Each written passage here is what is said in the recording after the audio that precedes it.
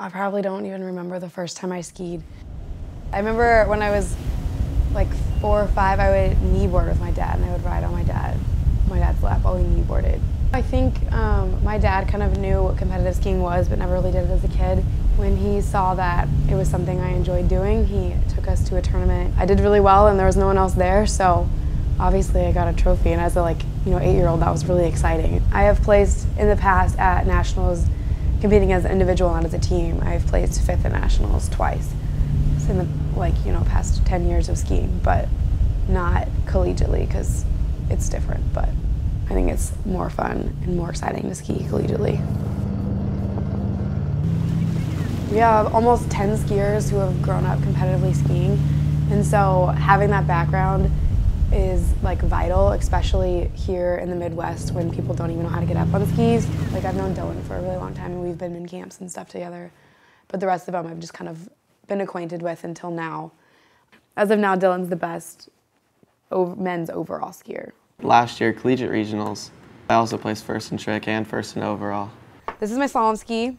The goal of slalom is to get the highest number of buoys. You pick a starting speed and a line length, and once you get to your top speed, then the line starts getting shorter. So each time you make the 6 buoys without falling or missing one or missing the gates, which are at the beginning and the end of the pass, then it gets more difficult. So I do toe tricks. So I have a special handle and I hold the rope with my foot.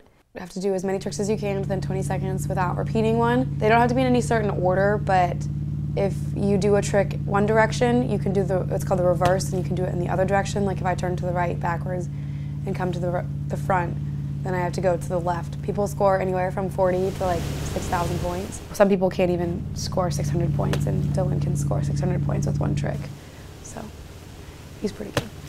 There's just a rush from doing flips and trick or seeing how far you can fly off of a ramp. Jump is fun. It's probably the scariest. You're going down the lake and you see it the whole way down as you're coming up to it, and it's just this giant red object that you're going to go over, and you definitely see your life flash before your eyes.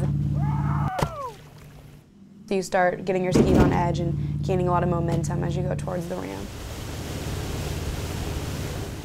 They're all really dangerous. I know people that have broken their femurs trick skiing and really hurt themselves and jump.